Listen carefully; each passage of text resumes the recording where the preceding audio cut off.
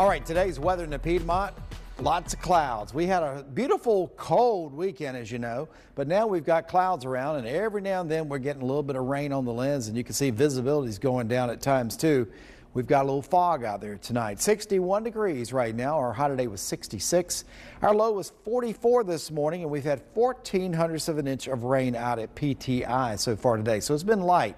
Temperatures have been really mild. They're in the low 60s here in the Triad cities, points south and east, and just north of the cities and west of the cities, 50s and even 40s up in the Wilkesboros. We've got the wedge of cooler air banked up against the mountains, and it's thickest right here in Wilkes County, and then it thins out until finally it just goes away with those mild temperatures. The visibility in the Triad cities of Greensboro and High Point back at 5 miles. At one point it was down around 1 to 2 miles this evening. It's back at 1.3 in Winston-Salem and back to Mount Airy and about a half mile in North Wilkesboro.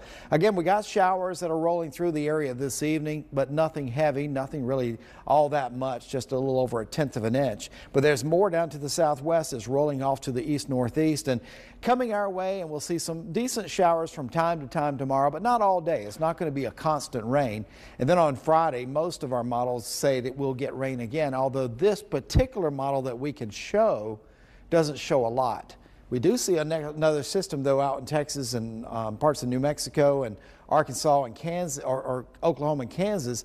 That's going to be our Saturday and Saturday night system that may linger into Sunday. Here's a close-up look at tomorrow. Again, from time to time, we'll have a couple of good rain showers roll through. You might even hear thunder, but we're not expecting any severe weather threat from this system.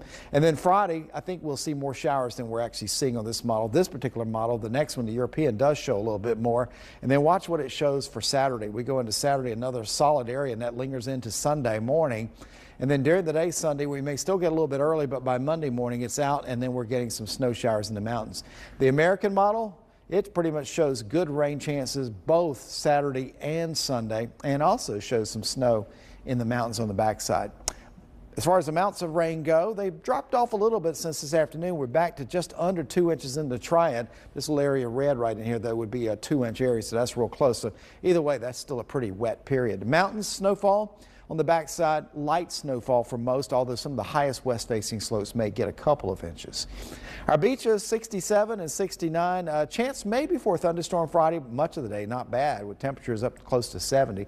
60 in the mountains with rain tomorrow, and 60 with rain chances on Friday. And for tonight, we look for a low of 57 with patchy showers and patchy fog. 66 degrees tomorrow, a few scattered showers, a warm day. And as we look ahead, you can see that the chances of rain are still there, and it looks like Saturday's got our highest chances at 80%. Chance for something left over on Sunday at 40%. That's up slightly from where it was yesterday at 30%. Then dry weather still for Monday, Tuesday, and Wednesday. Highs close to 50, and lows start heading back down to near 30. 8 to 12 days out. We see dry weather continues next week, so Monday through Saturday looks like a dry period. Highs in the mid-50s, lows in the mid-30s. And then by next Sunday and Monday, a tiny chance for a shower coming back. 3-degree guarantee. Tonight's low, 57. My guarantee for today was for a low this morning of 42, and we had a low of 44.